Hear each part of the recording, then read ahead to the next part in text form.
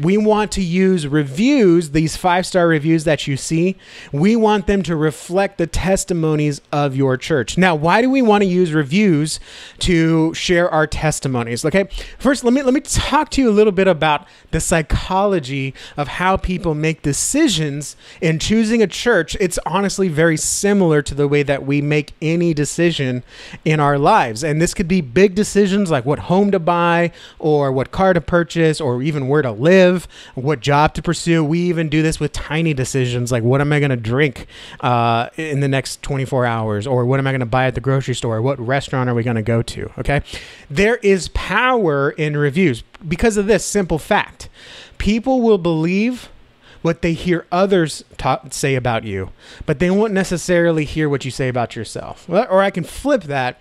People will hear what you say about yourself, but they'll believe what others say about you. I like that one better, okay? We call this social proof. I don't remember if this is a marketing term or if it started as a psychological term, but we've all seen this live it out in our own relationships, okay?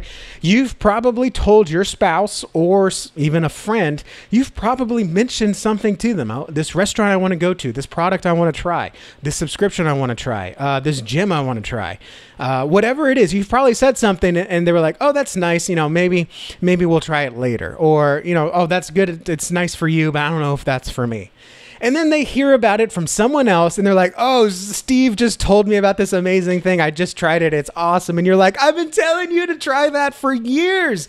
Why didn't you listen to me? My wife is a pro at that.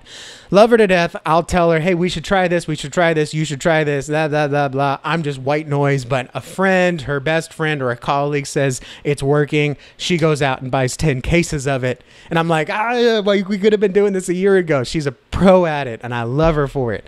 So this social proof is, we can hear what we say about ourselves. Hey, I want this. Okay, well, yeah, you want it. So of course you're going to say it's good for us. But if she hears it from someone else, a third party who's often seen more objectively, then we believe it, and we're more likely, when I say we, I mean humans, we're more likely to act upon that. It's the power of testimony. It's why when you watch infomercials, it's not just the chop, chop, chop guy talking. It also goes to professional chefs. It goes to stay-at-home moms. It goes to moms of families of 8. It goes to food kitchen volunteers saying, this changed our lives, and you may remember the chop, chop, chop guy, but what's going to convince you to call that number and order a chopper and get one free with all the accessories and then buy all the upsells is the testimonies of those other people, because you're not like the chop chop guy. Okay, I'm sure everyone's screaming in their phone right now because they know his name and I don't. But you're going to remember because, hey, I do cook a lot in the kitchen, or I do have a big family, or I do hate cutting myself when I'm trying to chop. I can't chop garlic for the life of me. I need that chopper. Yeah, I need me that chopper.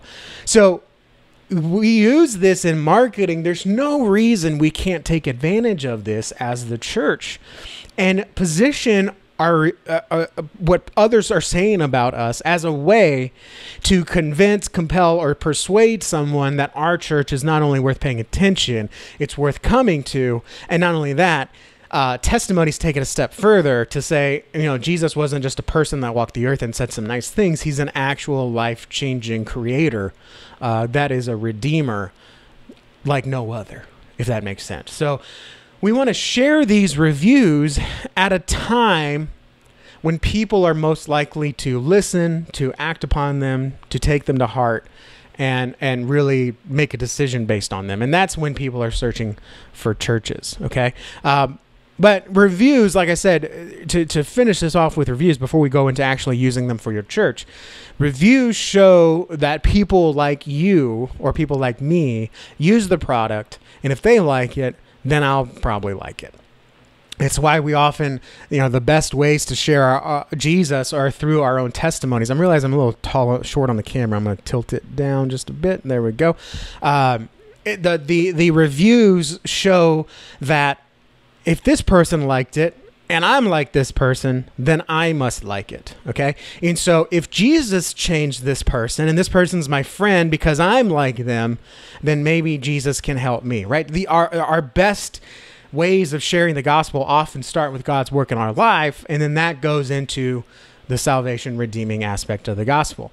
And so that's the power of reviews. Now let's talk about what it looks like for the church to use reviews to call people to her, to make sure that when people feel that pull of God or they're interested in a church to learn more, to work out their relationship with their creator, they're not convinced to go to a wolf in sheep's clothing who says, look at our bright shows, our big kids programs, aren't we so great? We can use our reviews to say, look at Jesus and what he did in our lives, and isn't he so great? And you can have that real, meaningful, sustainable relationship through our church.